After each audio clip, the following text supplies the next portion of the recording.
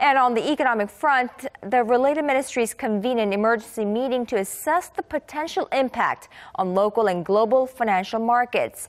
As for the local financial regulators, they were quick to respond by enhancing a 24-hour monitoring system.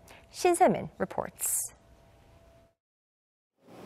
Seoul's financial regulators are enhancing monitoring of the internal and external financial market, launching an official round-the-clock observation system following Pyongyang's long-range rocket launch Sunday morning.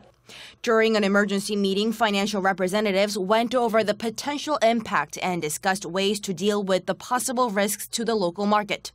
Korea's finance ministry said given previous experiences, it is unlikely that the North's provocation will have a major impact on local financial markets, adding the economy has strong fundamentals.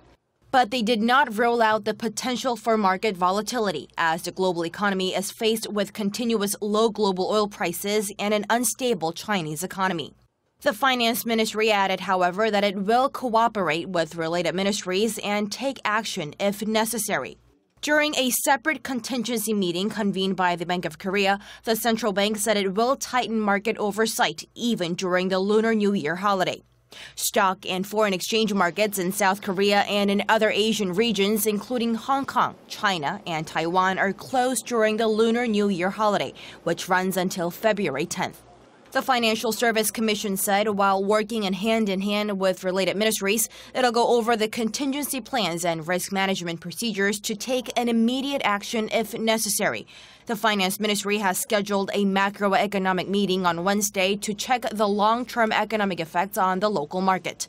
Shin Se-min, Arirang News.